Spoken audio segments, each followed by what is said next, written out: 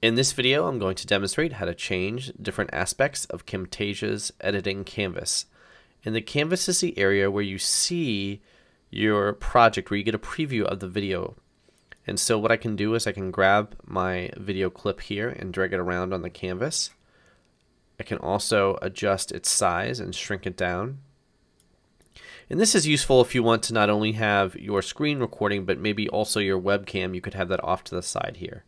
I'm going to grab that and drag it back up so it fills the full canvas. You can change the canvas's size by clicking this button. I can create a canvas that's my original recording's dimensions. I can do one at 720p, or I can go up to 1080p. Usually 720p is sufficient, so I want to make sure that my video fills that size canvas, and so I can adjust it till it takes up exactly that amount of space. You can also come over here to the right hand side and toggle the crop mode. And so now if I do that, I can actually crop a portion of my video and then click it again, and now it is cropped. And so I'm only going to see just that portion of the video, not my entire screen.